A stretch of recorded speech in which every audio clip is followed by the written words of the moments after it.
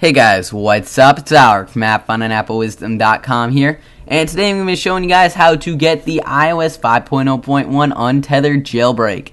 Now, if you don't already have a jailbreak installed on your device, your A4 device, you can get the iOS 5.0.1 Untethered Jailbreak through RedSnow.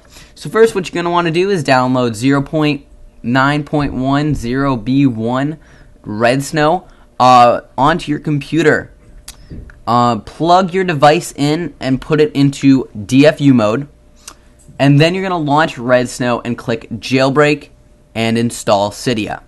What this will do is it'll start to install Cydia onto your device. Your iPod will know what to do, or your iPhone will know what to do. It'll reboot it several times, and there you go. You have iOS 5.0.1 Untethered Jailbreak right on your iPhone or iPod. It's that simple with RedSnow.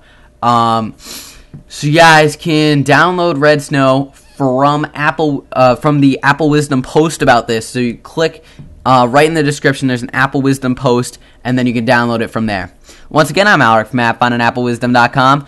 Leave a comment in the comment section below if you have any questions, and I'll see you guys later. Bye.